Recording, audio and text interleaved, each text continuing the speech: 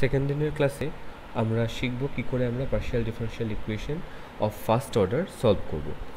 তো এটার জন্য আমরা ফার্স্টে প্রমাণ করব যে কিভাবে একটা সমীকরণ যেটার আকার এই রকম, when small p is del z del x and small q is del z del y and p q r can be function of x y and z respectively, তো সেটার জন্য আমরা দেখাবো যে সমাধানকে আমরা এইভাবে লিখতে পারি।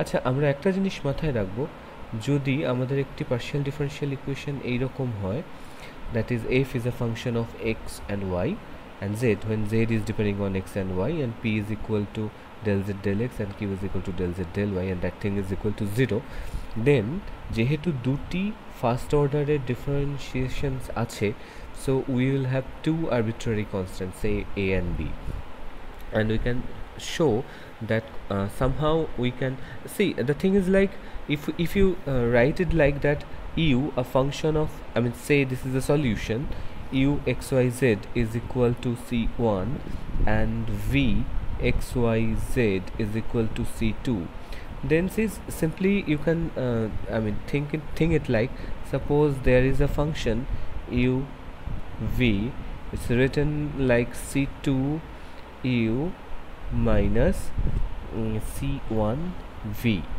Now see, whenever you are taking f is a function of c1 and c2, then this thing goes to 0, right? So these surfaces actually makes this thing is equal to 0. So from there only,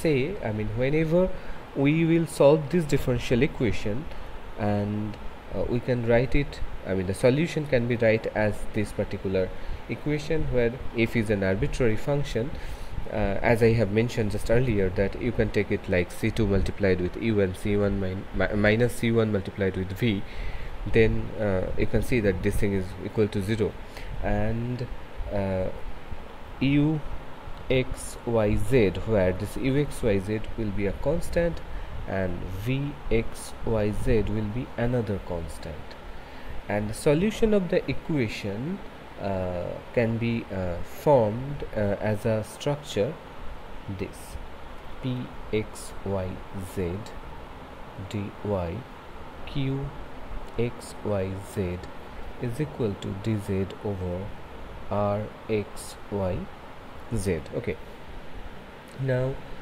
how we will prove that? So for the first, what we take that, say we are given these two equations, right?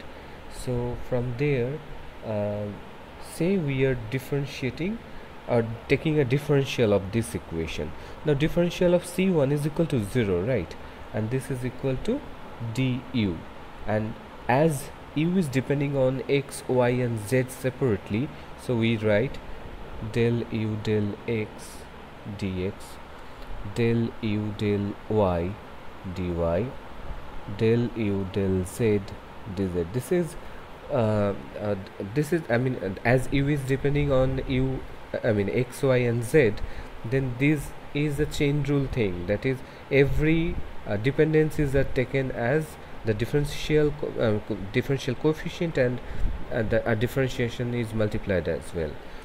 And similarly for v, we can write it like dv is equal to del v del x dx, that is along the x thing, and then del v del y dy along the y thing, and del v del z dz. Okay, now this shows that we can solve it like for dx. So cross multiplication rule is showing that this should be del u del y multiplied with del v del z del u del z del v del y is equal to dy over cross multiplication সম্ভবত বাংলায় ওটাকে আমরা বোধহয় বজ্রগুণন বলি। আমি terminology যদি ভুল করে থাকি পরে তোমরা সেটা কমেন্টে জানিয়ে দেবে। del v del x minus del u del x del v del z is equal to dz over del u del x del v del y minus del u del y del v del x. Okay, so these are the solution. Primarily these are the solutions. Now this is actually nothing but, if we write this as a determinant form, then we can see that this is del u del y del v del z del u del z del v del y, and that this is actually a Jacobian, right? This is a Jacobian of u v over y z.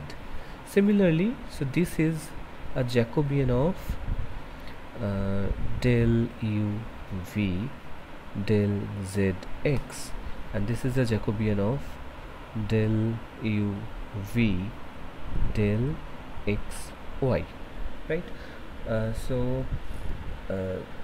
Now whenever we have already proved in the last class that whenever you are given equation is this, then when f is an arbitrary function, then the partial differential equation we have formed already, this is of the form small p del u v del y z plus q del u v del z x is equal to del u v del x y.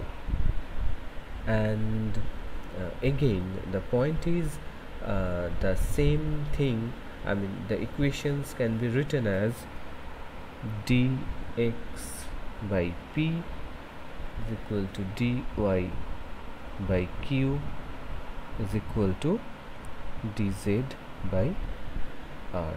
Actually, I mean, I'm just writing here the previous equation, that is this equation. If we write there that p plus q is equal to r, and this is another equation,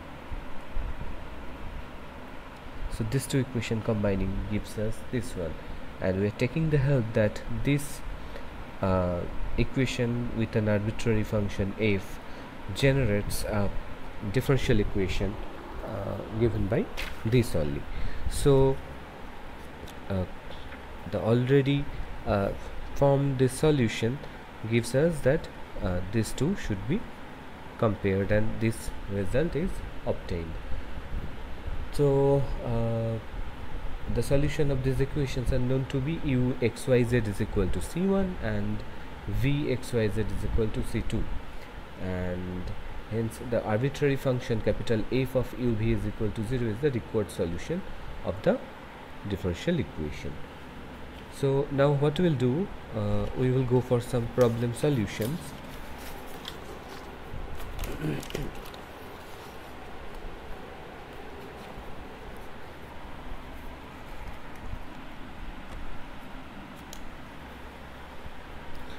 Now the first question is given as y square p x y q is equal to x z minus 2y. So the auxiliary equation, or legendary auxiliary equation, is given as dx by y square dy by minus xy is equal to dz x z minus 2y, right? So taking this first two, we can see this is dx by y is equal to dy by minus x, that turns to be x dx plus y dy is equal to 0, that is x square plus y square is equal to some c1. Okay, very good. And then the next integral part we should find out, and this is say this part with this part, whenever we will compare them, dy is equal to minus y and dz is by z minus 2y, and combining them this will turn to be z dy and y dz, so y dz in this side minus 2y dy is equal to 0, and this turns to be zy and this turns to be y square, and that is equal to c2. Now we have two functions of u, we can say this is u and this is v, so ultimately we can write for an arbitrary function f x square plus y square zy minus y square, this is equal to 0, and this is the solution. Next problem.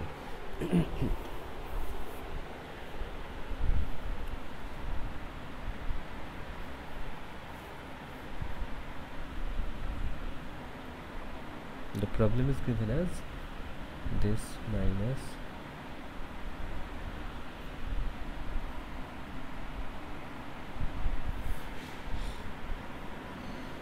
again we will construct the auxiliary equation.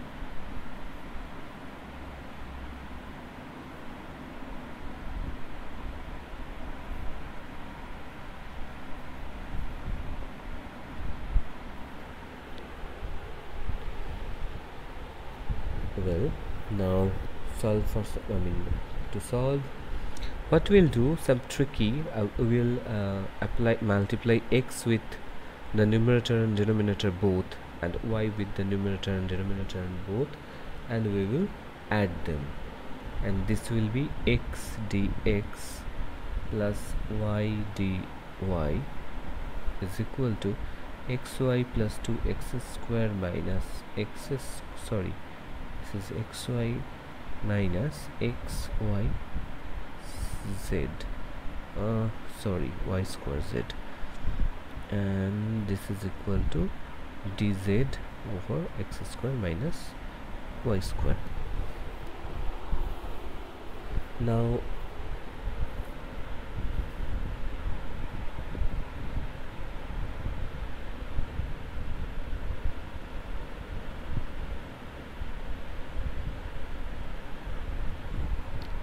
the numerator turns out to be d of x square by 2 plus y square by 2, and this 2 cancels out,